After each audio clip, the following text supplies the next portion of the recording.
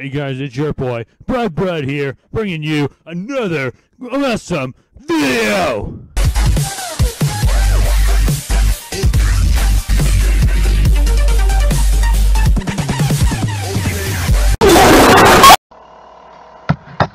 Hey guys, it's your boy, Brud here, bringing you another awesome Yu-Gi-Oh!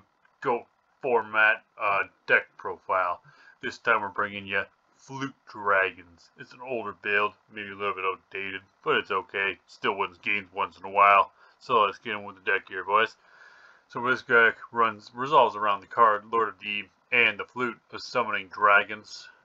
The Lord of D and the Flute of Summoning Dragons work together to let you special summon two dragon type monsters from your hand if you got the Lord of D on field with this card. So you get a whole bunch of field advantage, and you go like -1, I think. I don't know. It's fucking horrible. But anyways, guys, so this is I'll go over by card by card.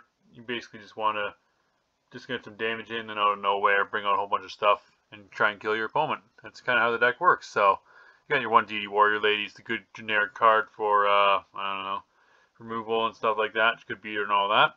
You got your Fusillier Dragon, the Dual Mode Beast, who goes well with the Metamorphosis. You got 2 Horus, the Black Blade Dragon, level 6, which is special summonable off the Flute Dragon.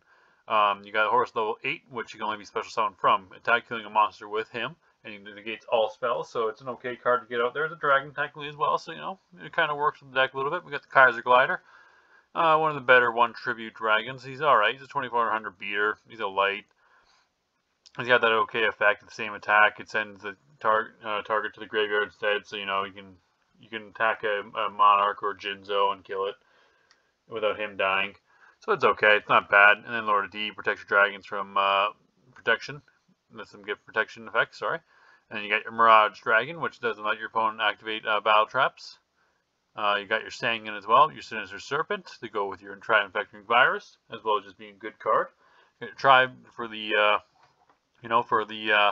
for generic removal. Cards is so good you gotta run it. You got Twin-Headed Behemoth, it's an okay card. It's not bad. It's a dragon technically, so it does work with the flute as well. Tyrant Dragon's a really good flute hit if you can get them off, and sometimes you can even get a twin-headed on the field and something else. And you know, do the true tribute, bam, boom, bada bing. You got your 2 Luster Dragons for the 1900 beaters. And that's the monster line. For the spells, we got a 1 Delinquent Duo, obviously, 2 True Name, because you just want to hit in there at the end of the day and try and kill your opponent. You got your Graceful Charities, you got your Heavy Storm, your 2 Metamorphoses to go with him, as well as your level 6 if you want to go into some level 6s. Your Mystical Space Typhoon, your Noblemen's and Crossouts, Pot of Greed, Premature Barrier, your Snatch Deal, obviously your Stampede of Destruction. Used to think this card was good. This card's horrible. But I run it at 1. I probably should put, you know what, we're going to take this out, actually. Fuck this card. We're going to put another Flute in there. Because, I mean, Flute's not a great card, but, like, it's better than that piece of shit. That card's horrible. And then we got 2 Jar of Greed, an OG Brud Tech, the Mirror Force. You got the Phoenix Wind Blast and Raigeki Break. I just kind of put them in there just because, I don't know why not. You got the Serpent, so one of each. I don't know which one's better, just testing it out. You got the Ring of Destruction, obviously, and your Torrential Tribute. And then we also got a decent amount of fusion deck. We should probably fix this up and add some proper fusions to it. More fusions than this, but that's alright. You can technically add every fusion in Go format. I just don't remember how you do it, but you can do it.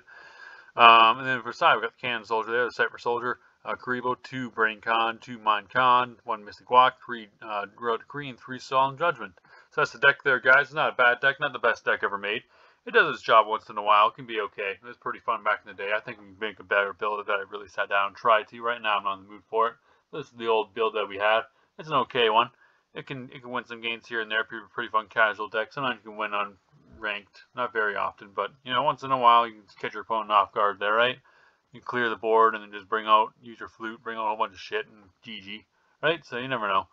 And yeah, that's the deck though, guys. So I hope you enjoyed. I'll see you in the next one. Brud, signing out.